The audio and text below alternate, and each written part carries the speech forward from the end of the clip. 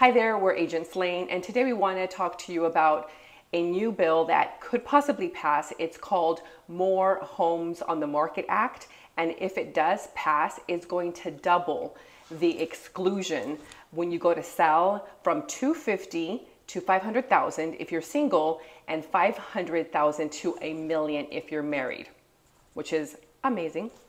The current capital gains exclusion was passed over 25 years ago, and at the time they were not taking into account the inflation, especially the most recent hits we've taken in that area. This fact, along with homeowners having ultra low interest rates right now from the last couple of years from either purchasing or refinancing, has hugely impacted the home market, and it made people not motivated to sell.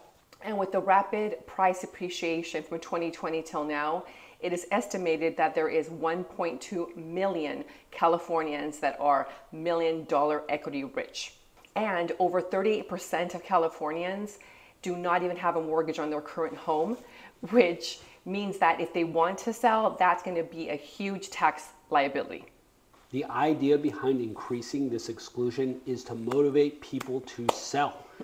And what we're looking at right now is that we are at the second lowest level of homes on the market in the last 20 years. Which makes it very hard for people trying to get into the market, new families trying to buy.